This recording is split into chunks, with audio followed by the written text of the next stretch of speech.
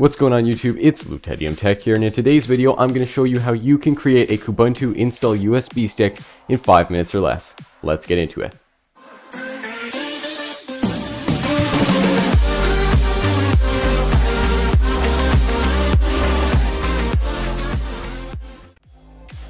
So the first thing that we're going to do is go down here to our web browser and type in kubuntu.org/get-kubuntu. This will take us to the Kubuntu official download page, where we can then see every release of Kubuntu that's available for download. For most new users, I'd recommend installing the first LTS release from the top. In this case, it's 22.04.1, though this may change based on how far in the future you're watching the video. Click on the 64-bit download button, which will then begin your download. So it's been about 10 minutes and Kubuntu is fully downloaded onto my system. So the next thing that we're going to do is go down to the Start menu and scroll down in the list until we find the Microsoft Store under M, right there. From the Microsoft Store, we'll go to the search bar and we'll type in Rufus, R-U-F-U-S.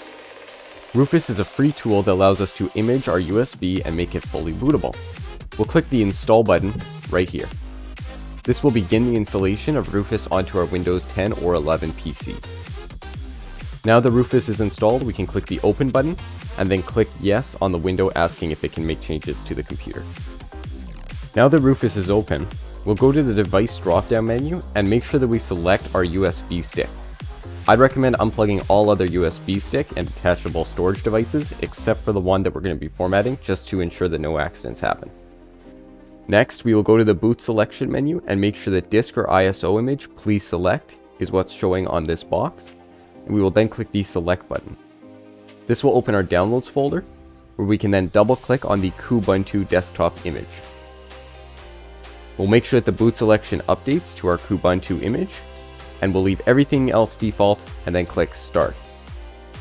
We'll make sure that it says write in ISO image recommended, and it will then warn us that all data will be destroyed, and we'll click OK.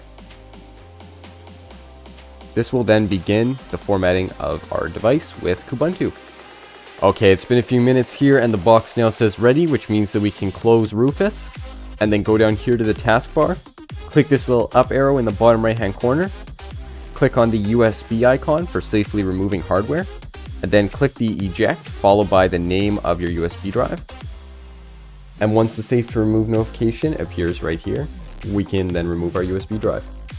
And it is ready to be placed into any computer to install Kubuntu.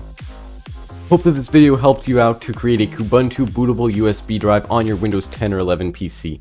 If the video helped you out, make sure that you like the video and subscribe to the channel, as it helps more people to find awesome content like this. My name's Lutetium Tech. Bye for now.